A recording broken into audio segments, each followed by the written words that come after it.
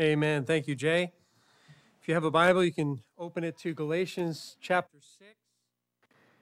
Thank you, Dan, for a rich time in observing the Lord's Supper. It's getting a little chilly out there.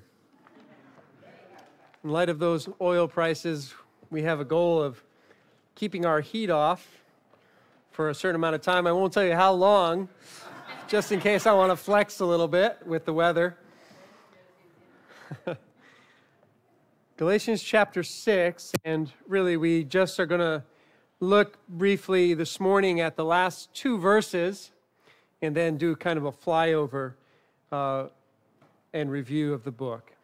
Let me pray as we look into God's Word together. Father in heaven, thank you so much for every soul that has come here this morning. And Lord, when we open your Word, it is an occasion for you to speak to us personally by your Holy Spirit and by your written Word.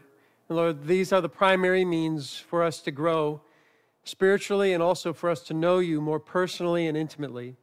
Lord, I pray that you would lead us and draw us into your Word this morning, that you would speak to us as a church, that you would unify us as a body, that we would end this time in this book of Galatians, remembering what's here and why it's important, how it applies to us as a church, and how we should be the pillar and support of your truth. And the center of that truth is the gospel of grace. Lord, help us to be clear on the gospel of grace, not just in our doctrine, but also in our practice and how we think about our own salvation, how we relate to other people. Lord, thank you for the cross this morning. We thank you for all that it accomplished for us, and we pray that you would continue to work in our lives and mold us into the image of your Son. Lord, I pray for your help this morning as we close out this book. In Jesus' name, amen. It's often essential and healthy to revisit the fundamentals of a subject in order to advance in it well. I'll say it again. It's often essential and healthy to revisit the fundamentals of a subject in order to advance in it well. This is the way it is with many sports. Drills that are meant to practice the fundamentals are often carried through in a player's entire career as they advance.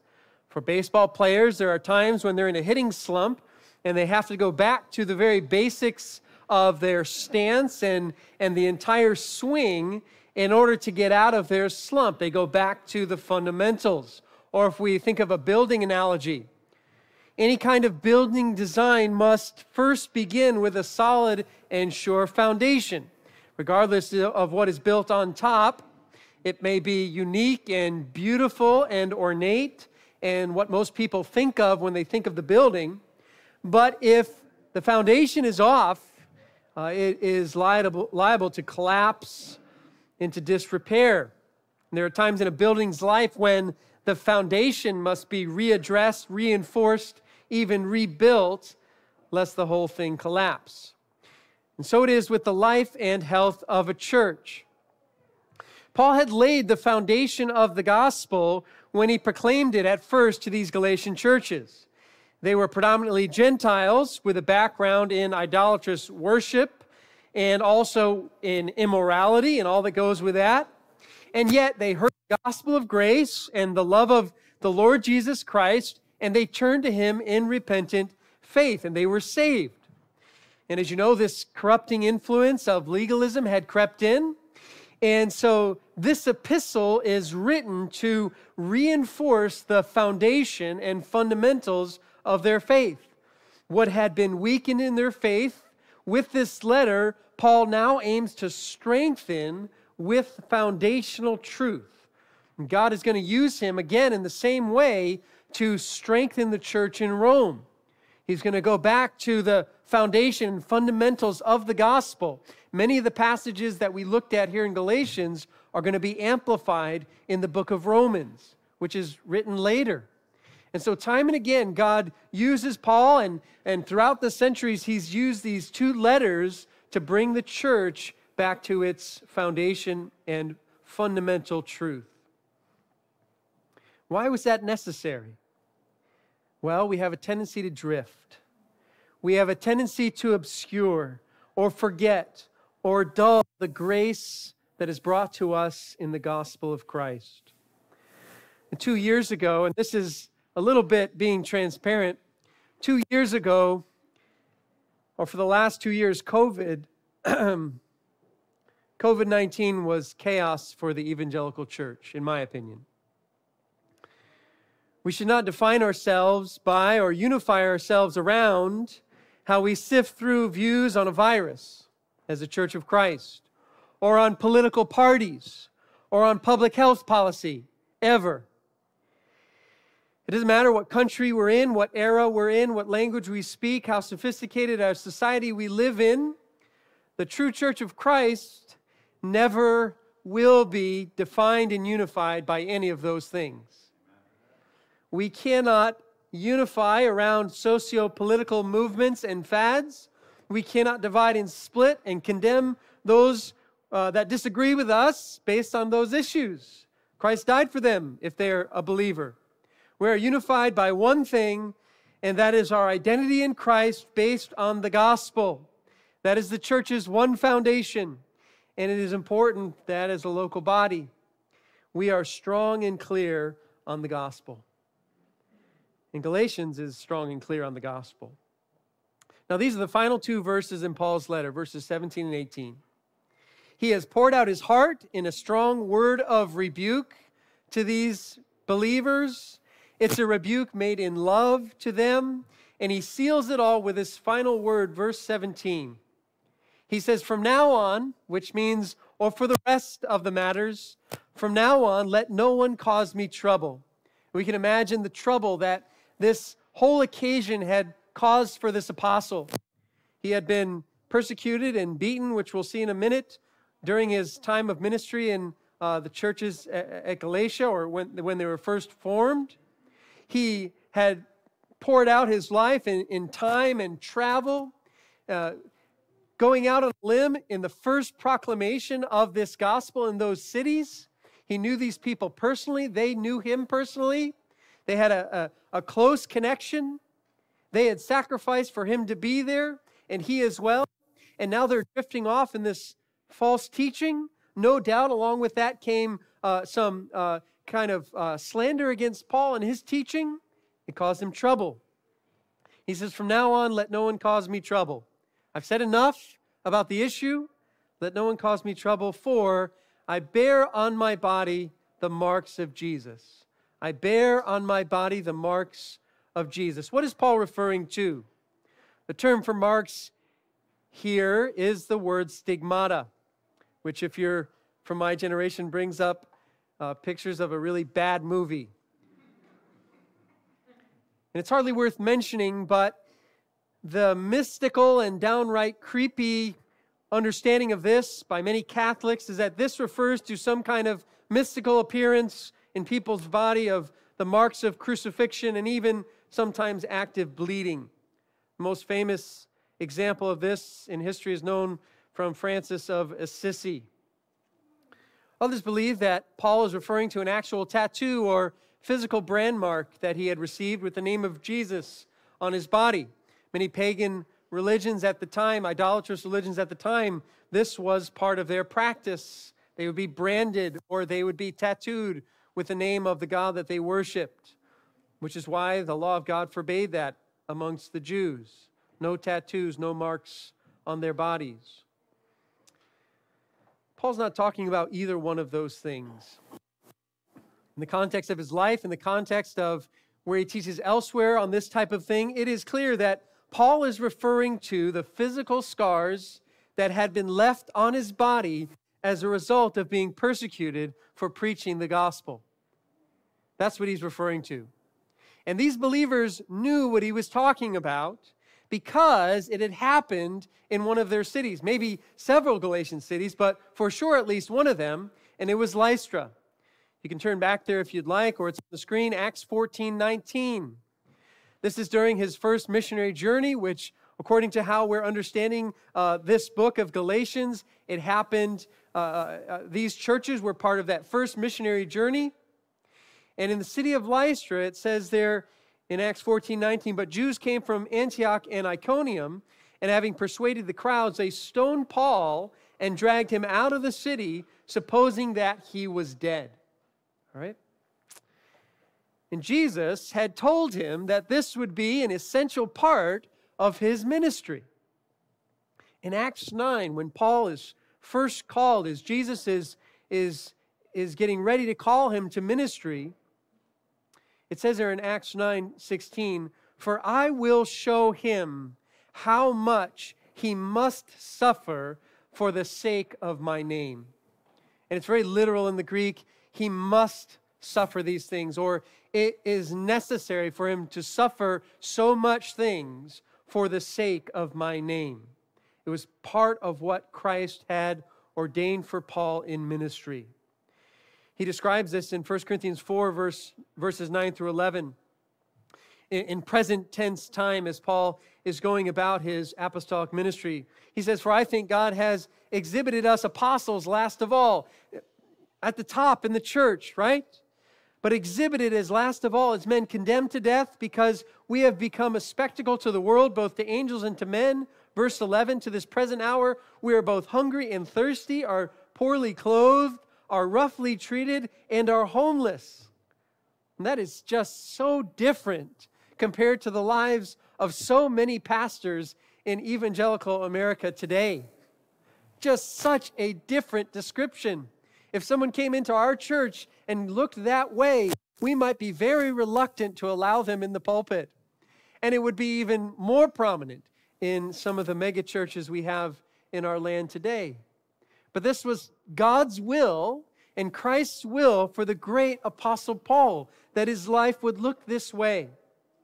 Colossians 1:24, Paul says, "Now I rejoice in my sufferings for your sake," speaking to the church, "and in my flesh," he says, "I am filling up what is lacking in Christ's afflictions for the sake of his body, that is the church." Which is a strange verse. What does Paul mean there? Well, I think the key to understanding it is that when he says what is lacking in Christ's afflictions, he's not talking about the afflictions that Christ himself suffered on the cross. Obviously, as if Paul could add something to the suffering of Christ. He's not talking about that. He's talking about filling up what is lacking or what remains in the afflictions that he's receiving from Jesus Christ sovereignly over his ministry. He knows that in his ministry that there is a race that he must run and finish, right? We hear that in Paul's writings. And along with that comes a certain degree and amount of sufferings. He says, "I am filling up what is lacking or what remains in Christ's affliction for the sake of his body." What is that? He says, the church. Paul knew that his life and presentation of the gospel message also included him living a cruciform kind of life, where he would exemplify the love of Christ in suffering for people by his own life of suffering to get them the gospel. And that's how God used him in city after city after city. He must suffer for the sake of my name. It was part of Christ's plan for his ministry. And here in this verse, Paul says to these Galatians, here are the marks of Jesus, brand marks of Jesus. That word stigmata was used often in context to convey a branding mark on a slave by which he was identified with his owner. And that's what Paul is saying here to these churches. These scars from real persecution that I've experienced by proclaiming the gospel, this marks me as owned by Christ.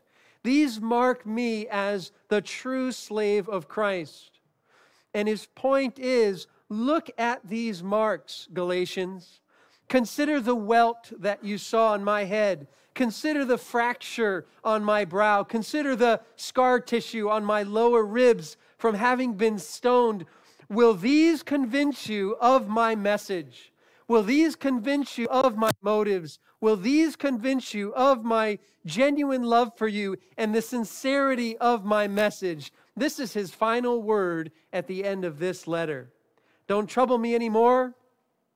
Verse 11 here, I've written with large letters, right? This last section, I will boast only in the cross, and refuse to evade persecution like these false teachers? And let no one trouble me anymore, for I have the marks. I have the marks to prove the authenticity of my apostolic ministry. And then at the end, he closes with a word of grace. He's rebuked them and says, the grace of our Lord Jesus Christ be with your spirit. Lowercase s. The grace of our Lord Jesus Christ be with your spirit. Right? Not just in your head and in your theology, but the grace of Christ. And he's talked about that in the whole book. Let it distill into your spirit so that you're just released from this legalism. He calls them brothers, a familiar term, and he says, amen. Now, all this at the end here, both verse 11, the large letters, and this closing word about his marks, I think is Paul's final seal on what he said in the letter. It's his final mark of authentication. It's his final appeal to the church. And after this, he lets go. I think for this morning, as we close, it would be important for us as a church to go back and just consider what are the main themes and emphases in this letter. I want us to remember our time in the book of Galatians. First book that I preached on while I was here. Second series, but first book. I want us to remember the occasion that it came and what was important about revisiting this foundation and fundamental of our faith. There are 4 exhortations for this morning. As I think through the book as a whole, 4 exhortations for us to remember this morning. First, that we are to guard the gospel of grace. We are to guard the gospel of grace. This is the predominant atmosphere of the letter. Our first message in this book was titled, Guarding the Gospel of Grace. All the truths of Galatians are couched in a very polemical flavor. Paul is fighting here, and he's battling for the truth of the gospel. He does the same in Romans, but the edge is blunted a little bit, and there's more of an explanation and theological development there. Here it is pointed and urgent and against this threat of legalism that will derail these new believers. And Paul crystallizes this gospel of grace in a very legal and forensic way. The emphasis is on justification by faith. There are 2 books in the New Testament where justification by faith is amplified and made clear, Galatians and Romans, right? This is where we go for clarity on that central doctrine. Justification means that a sinful person, which we all are, though he or she may be truly guilty and really condemned in the sight of God, may nevertheless be truly pardoned and fully forgiven and reconciled to God permanently on the basis of faith alone in Christ alone. And it's because of his work on the cross. Paul states this clearly in chapter 2, verse 15.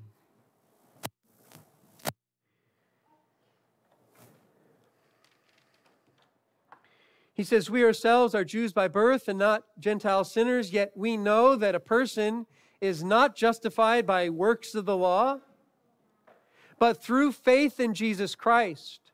So we, he's talking about himself and Peter and other Jews, even we also have believed in Christ Jesus in order to be justified by faith in Christ and not by works of the law, because by works of the law no one will be justified. Paul says the same thing 3 times in a row so that we can hear just how clear he's being about this truth. And it comes antithetical to works of the law, right? We are justified by faith and not works of the law, which is so important for this context, right? The Judaizers were saying, oh yeah, faith in Jesus plus works of the law. Paul says very clearly, no, you don't add anything to faith in Christ. It is essential for genuine belief and conversion being justified by faith. And he talks about other aspects of salvation as well. We are adopted as sons, having been justified by faith. We receive the Spirit, having been justified by faith. We are in union with Christ, having been justified by faith. All parts of this letter and this main section. And it is the realization of God's future covenant promises which are now realized for the believer. Paul also emphasizes it in that wonderful verse, chapter 2, verse 20.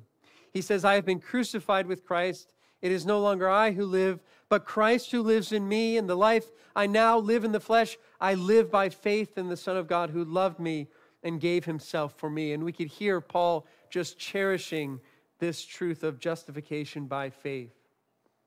And this leaves us, for us as a church, to have the same priority and the same value system when it comes to the truth of the gospel. It should be on your lips in different contexts and conversations that you have, that you can't mess with the gospel, right? Say it with me. You can't mess with the gospel. You can't mess with the gospel. According to Galatians, Paul makes it very clear.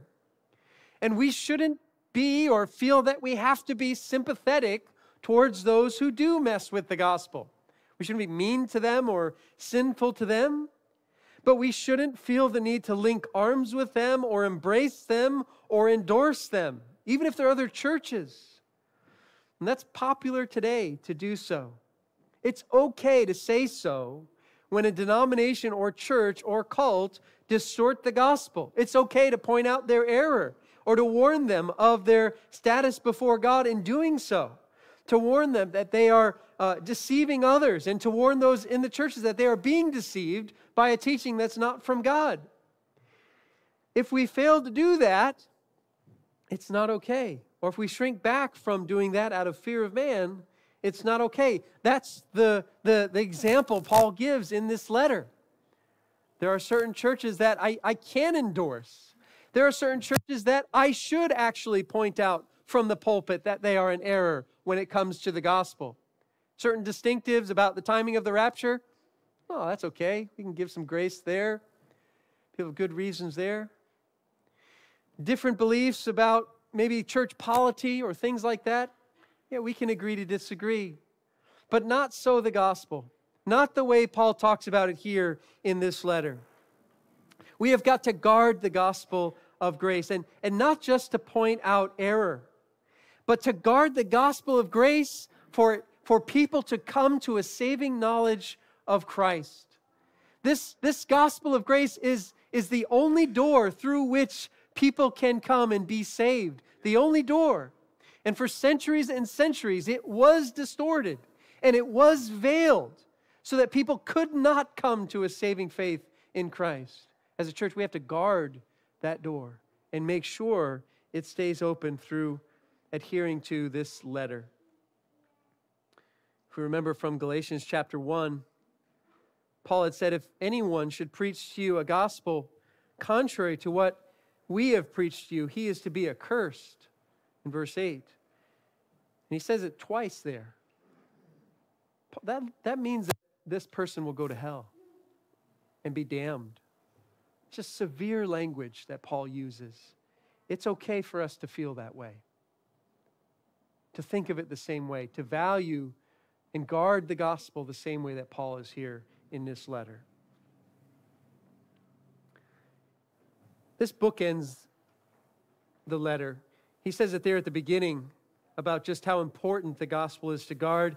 I think he says it and touches on it at the end in verse 14. But may it never be that I would boast except in the cross of our Lord Jesus Christ, through which the world has been crucified to me and I to the world. He says elsewhere in 1 Corinthians 9, woe to me if I do not preach the gospel. This was the center of his life and ministry. So it is for our church that we make as first priority to guard the truth of the gospel of grace. Not just its content, but also its incarnation in our lives, in our love to others with the gospel of grace, and for that to fill our hearts and our character. Number 2, the second exhortation from this letter is to live to please God and not man. To live to please God and not man. This second exhortation and theme, as I see, is more of a harmony in the letter than the melody. The melody is justification by faith, but in the backdrop is this theme of living to please God and not man. It is an undercurrent, a sub-theme, but it's surprising to me how prominent a role it plays in Paul's thoughts. We find also that this book ends the letter and also shows up in the middle. If you remember from chapter 1 again, verse 10, after saying that those who distort the gospel are accursed, Paul jumps in with a surprising thought in verse 10, "For am I now seeking the approval of man or of God? Or am I trying to please man? If I were still trying to please man, I would not be a servant of Christ." And there he says that these two primary motivations cannot coexist in gospel ministry. And we find out throughout the letter why this is so important to him. We talked about it last week as Paul highlights the ulterior motives of these false teachers. If you see the other bookend in the letter, back in chapter 6, verse 12, it is those who want to make a good showing in the flesh who would force you to be circumcised, in order that they may not be persecuted for the cross of Christ. But they desire, end of verse 13, to have you circumcised, that they may boast in your flesh. And that's just three ways of saying that they're persuading you to do this for the sake of other people. They want to make a good showing of their own ministry, right? They want to avoid the persecution that comes from other people. And they want to be able to boast in front of those other people about your flesh. And we see why in the very beginning Paul says, look, if I am a servant of Christ, I can't be motivated by that. And we find it in the middle as well, where Peter, when Paul recalls his time at Antioch, when this teaching came there to that early church. Verse 12, Galatians 2, he says, "For before certain men came from James, he was eating with the Gentiles." Peter should have been very clear on the full fellowship of Gentiles in the church. If you read in the book of Acts, Peter was the first to convey the gospel to Cornelius' household and observe the Holy Spirit fall upon that family, just as he had fallen upon the Jews at Pentecost. Peter had eaten with them in the past as full-fledged believers. Prior, he was eating with the Gentiles, but when they came, he drew back and separated himself. And then it says, fearing the party of the circumcision. Fearing the circumcision party. So this shows up as a dominant theme or sub-theme in the letter. What does this mean for us? It means that with our faith in Christ must come a courage for us to stand for Christ in us.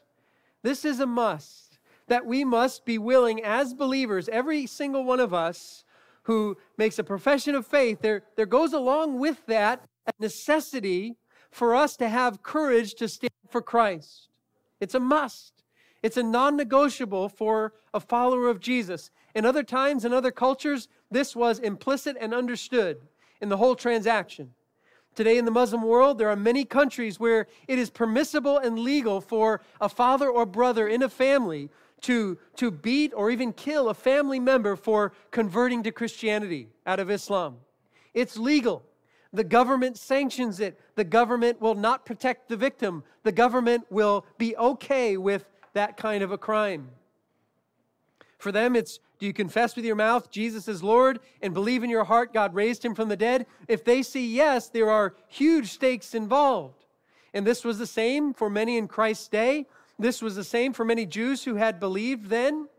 The stakes vary from place to place and time to time, but universally, for every believer, make no mistake about it, we must be ready to take a stand for Christ and not to worry about pleasing people.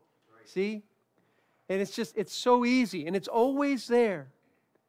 But in our hearts, there must be this commitment to stand for Christ, to identify publicly as a Christian, to speak up when something is wrong, to refuse to go along with the immorality in a certain social group, not to laugh at the wrong jokes, to testify as to why you don't do those things or don't do other things. And it could come up in subtle ways throughout our lives at school, even at Christian school. It can come up at work, come up in family. And there's a temptation all the while to backpedal on issues that are very unpopular to the culture, but very clear in Scripture. Right? We feel that all the time in America today. Backpedal on issues that are so clear in God's Word, but will be hard for a postmodern American to hear.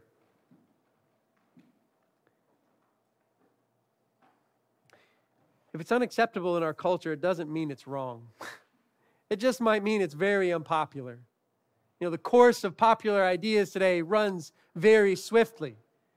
It doesn't mean that the Word of God is wrong or the ethics are wrong. It just means that it's not palatable today. We have to be ready, like 1 Peter 3:15 says. It says, but in your hearts, honor Christ the Lord as holy. So that's first. In your hearts, honor Christ the Lord as holy, always being prepared to make a defense to anyone who asks you for a reason for the hope that is in you. Yet do it with gentleness and respect, right? Do it gently and respectfully, having a good conscience, so that when you are slandered, those who revile your good behavior in Christ may be put to shame. But the command there is always be ready to make a defense. And that's for every believer. Without the fear of man, with a desire to please God, to be ready to stand up for Christ. Do we have that in us to be courageous for Christ in that way? Well, not in my flesh, I don't. My courage must come from the Spirit and from God's presence with me.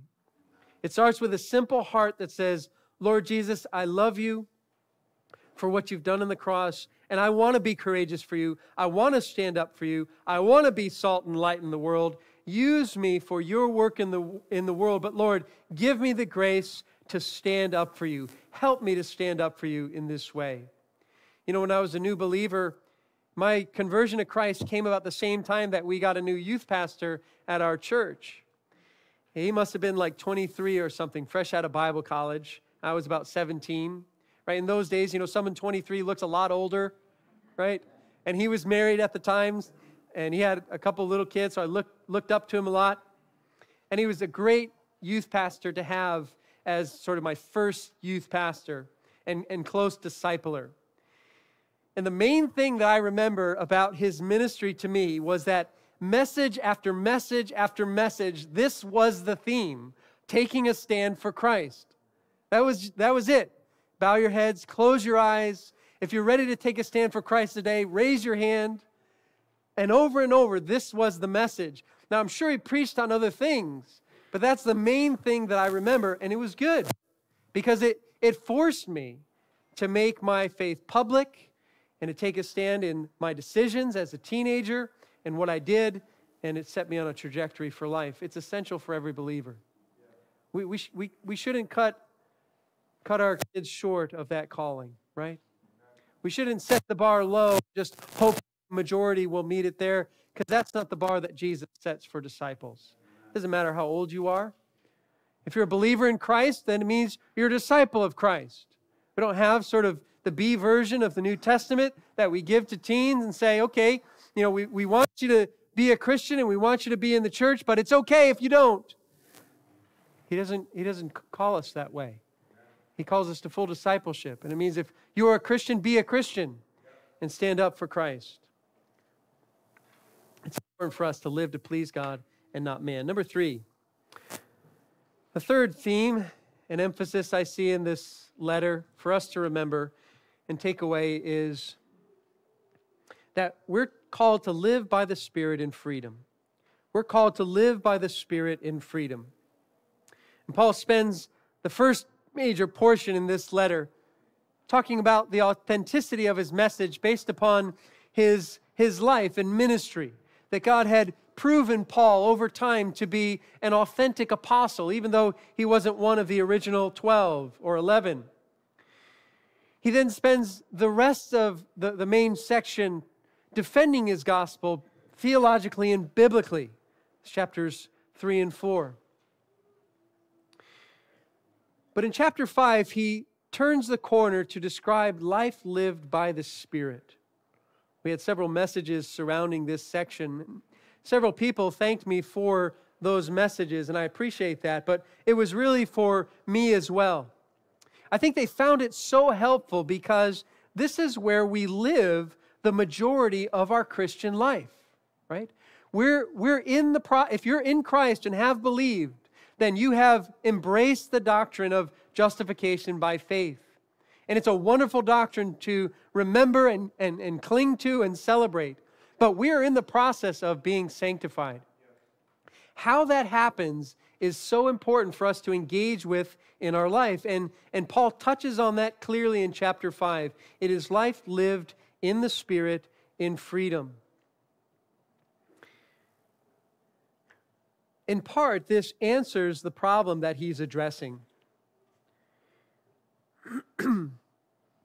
This doesn't get as much space as earlier sections, but logically, it's a huge part of the letter because the dilemma in the background with these Judaizers is, how will Christians who are free then, out from under the law, tangibly live lawful lives? It's almost as if in their minds there are only two choices, that righteousness is going to have to be by law, or people will live sinfully. Well, Paul in this section says it's neither in the new covenant. With the coming of the Holy Spirit, Christians are set free from the law and are to live a tangibly righteous life by the power of the Holy Spirit. 3 key verses here highlight this section. Look at Galatians 5:1. For freedom, he says, Christ has set us free. We emphasize this was part of the purpose of Christ's work on the cross. For freedom, Christ has set us free. Stand firm, therefore, and do not submit again to a yoke of slavery. So one of the things to remember as a church is that we are to be on guard with the gospel of grace, but also to stand firm in our freedom. We start to hear teaching or come across trends where we're trending into a way that it is thinking, well, all believers ought to do this, something not explicit in the Word of God, or if you're a mature believer, then you will do this. It can be all kinds of things creep into churches that way. Instead, we're to stand firm that no, we are free in Christ. If this is not prohibited in the Word of God or commanded in the Word of God, then we are free to come to our own conviction, and we should have a variety of convictions on different things in a healthy church, respecting one another's convictions as we formulate them well. That's standing firm in our freedom. Look at verse 13 of chapter 5. We're called to freedom, brothers. Only do not use your freedom as an opportunity for the flesh, but through love serve one another. And there Paul is anticipating this objection that if they're free, they'll just live in the flesh. Paul says, no. Our freedom in Christ is not to live in the flesh, but it's free to love and serve one another. And he goes on to say that this love for one another fulfills the law. And third, verse 16, but I say, walk by the Spirit, and you will not gratify the desires of the flesh. And so these concepts of freedom in Christ and love for one another and living by the Spirit all coalesce together. So when we think about Galatians as a church and we think about healthy Christian living, these are the three main concepts that should come to our mind. We are free in Christ by the gospel. And we are free to love one another. If we love one another genuinely, as Christ taught us, we will be fulfilling the law.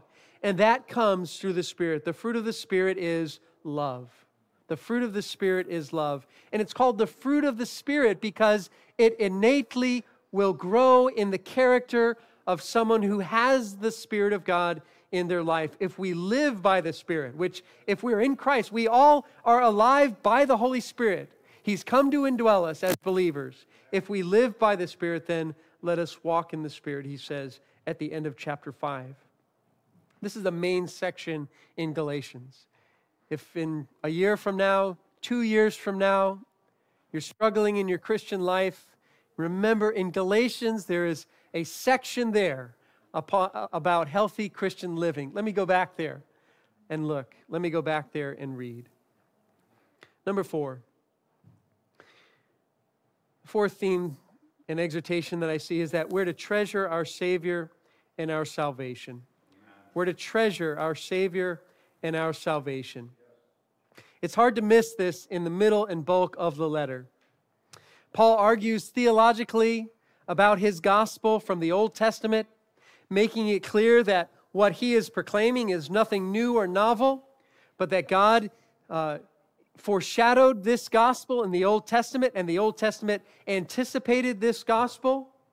But along the way, he wants to convey to these new Gentile believers the benefits that they have in Christ. They have been deceived into thinking that there is something better out there spiritually. That if they follow this very Jewish mode of Christianity, embrace the law, embrace the Jewish calendar and the festivals and other aspects of rabbinic practice, that they will be ushered into the greater and higher kind of Christian living. You know, that is still out there today. You meet someone who practices those things or who has embraced those things, maybe in this sort of latter stage of their Christian life. They got tired of sort of the old things. You know, they wear prayer tassels or prayer shawls or observe different festivals. They listen to maybe a very specific Jewish teacher or something like that. Just tell them that was the first heresy. Just tell them, yeah, Paul would not agree with you. Just tell them you have everything and more in Christ. Tell them those things foreshadowed Christ and were a picture of what was greater and what was to come. And that's what Paul tries to convince these believers of in these sections. Listen to a couple key verses. Chapter 3, verse 7. He says to them, "Know then, or be assured, that it is those of faith who are the sons of Abraham." We can imagine the objection, right, circling in their minds. Oh, no, you guys actually are not technically sons of Abraham, right? You're not part of the Abrahamic covenant that was made to ethnic Jews or the Mosaic covenant. In order to do so, circumcision, keep the law, then you'll be really in the in crowd. Paul says, no. Know then that it is those of faith who are the sons of Abraham. And that distinguishes these believers from thousands and thousands of Jews at the time. Verse 9 of chapter 3. So then those who are of faith are blessed along with Abraham, the man of faith. Abraham's inheritance and the things promised to him are theirs also by faith. And that we are sons of God as well by faith. Later on in chapter 3, verse 23. Now before faith came, we were held captive under the law, imprisoned until the coming faith would be revealed. So then the law was our guardian until Christ came, in order that we might be justified by faith. But now that faith has come, we are no longer under a guardian. For in Christ Jesus, you are all sons of God through faith. It's yours in Christ. The greatest promises ever made are now realized in the new covenant, and you are in Christ, and they're yours. And last, Galatians 4, verse 4.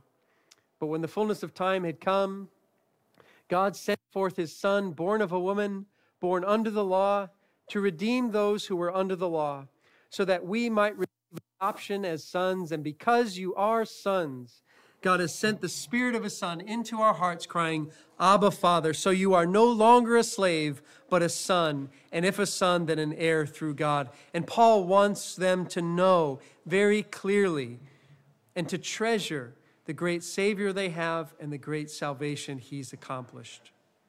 We think about many of our lives this morning. We're here. Some of us have grown up in Christian homes. Some of us maybe not. I don't think any of us here are ethnically Jewish, per se. I know the Frisches have some extra blessing in their family, a little bit. But each one of us, Paul calls us in this letter to a full realization that because we have been united to Christ himself, the Messiah, united to Jesus, King of the Jews, King of kings, he is our Savior, brother, friend, Lord, master, leader, shepherd, and king. We have everything in Christ. For Paul's heart in this letter, the tone we hear in his voice is that the gospel is all about Jesus. And the church should be all about Jesus as well. Jesus crucified and all sufficient for our salvation. So please, remember the book of Galatians. Treasure your salvation and our great Savior. Cultivate a life lived by the Spirit and the freedom we have in Christ. stand up for Christ and live to please God rather than men, and guard the gospel of grace, because it is our hope and the hope of the world. Amen? Let's pray. Lord, we thank you for our time in this great epistle. We thank you for Paul's words here, that they have been inspired by you and preserved by you down through the ages. We thank you that there is such clarity in this epistle on the gospel and our being justified by faith alone. Thank you because of that truth. Each one here this morning who is a believer in Christ stands perfectly righteous before you positionally, that we are clothed in his righteousness by faith as a gift of your grace.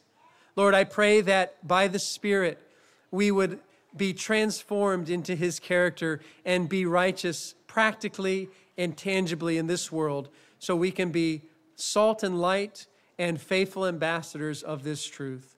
Lord, be with us in the coming weeks as we launch into a new section of your word. We thank you, Lord, that it is able to build us up in our faith. In Jesus' name, amen.